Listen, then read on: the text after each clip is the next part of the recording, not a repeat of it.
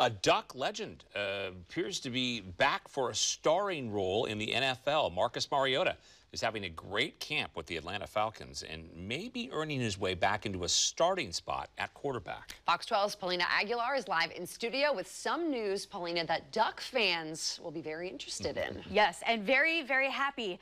Of course, Marcus Mariota will be remembered by fans here in Oregon as the star quarterback for the Ducks and the winner of the Heisman Trophy. He was drafted by Tennessee as the second overall pick in 2015 and had some good years, but then was benched and then traded to Las Vegas. But now, Mariota's fortune seems to be headed back up.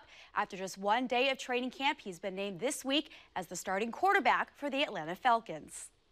This is Mariota's first season with the franchise. The last time the Hawaii native held a starting position was back in 2019 in Tennessee, and says he's looking forward to the opportunity to prove himself. The two-year, $18.5 million deal reunites him with Falcons coach Arthur Smith. The 28-year-old says having worked for Coach Smith before with the Titans played a big role in his decision to go to Atlanta. For me, it's a great opportunity just to kind of prove not only to myself, but to those who have believed in me.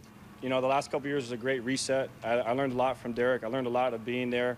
But I feel ready to go. I feel very comfortable. And being around Art for all that time in Tennessee, I think that's where it comes from. But I think he's done a great job of collaborating and creating new things. And for us as an offense, it's exciting.